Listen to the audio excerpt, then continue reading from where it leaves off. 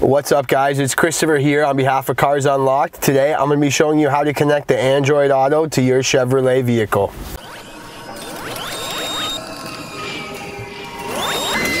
Before we begin, a special thanks to today's sponsor, shinearmor.com. They are the internet's leading home detailing product website. If you need any detailing products for your vehicle, now that winter's coming, you might have disconnected your hose, go to their website and check out all their products.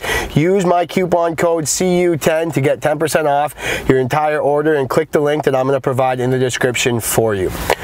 Also guys, keep in mind that I've done a full Android Auto setup video on the Nissans. I've done it on the Fords. I've also done a separate video on if you're having problems setting up your Android Auto. Take a look at those videos if you need help setting up, or if you want to see the other vehicles if you have a Ford or a Nissan. This one's going to be for the Chevy. We're sitting in a 2018 Chevrolet Cruze, so let's take a look. So the Android Auto will allow you to mirror some of the apps that are on your phone and put them right on your vehicle infotainment system, so you don't have to always be on your phone while you're driving. There's different apps you can use. Some of the popular ones are Spotify, Google Play Music, Amazon Music. The Google Maps is very key because it allows you to use the maps right on your screen. So if your car doesn't come with navigation, you can get navigation right on your screen using the Google Maps. Waze is another map app. One thing we had to do before we got started here, we needed to go into the settings and we needed to toggle the Android Auto on here. So you can see it automatically doesn't come on.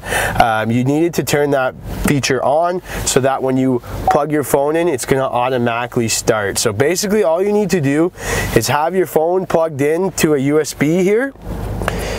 And if you've downloaded the Android Auto app, it's going to automatically launch the Android Auto. So there you go. See, it launches the Android Auto right on the main screen. For privacy purposes, I'm going to block out any phone numbers while I'm going through all this.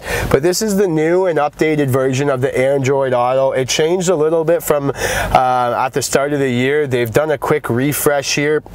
But here I showed you about the Google Maps.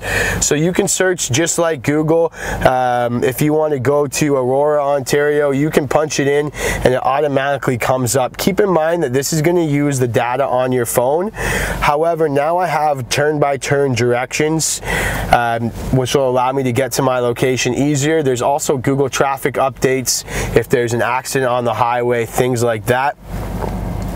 This main button takes me right into my app drawer where I have my most recent apps playing here. So you can see every app that I have on my phone compatible with the vehicle.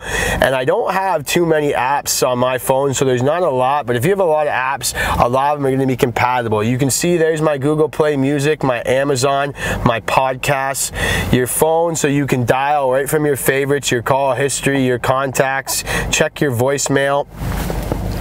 Calendar, there's news, there's all different ones, and I can adjust my Android Auto settings right from my phone.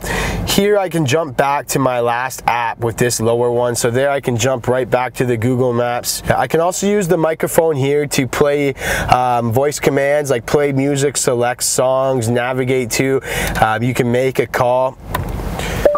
Hey Google, call Collins Nissan. Calling Collins Nissan Mobile. So you can really use the car hands-free, and then it's going to call.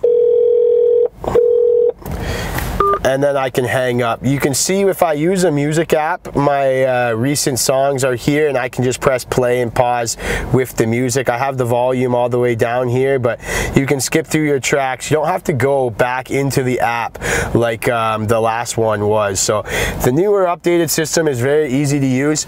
If you're having trouble connecting your Android Auto to your vehicle, check out my Android Auto troubleshooting and how to fix some common connection problems.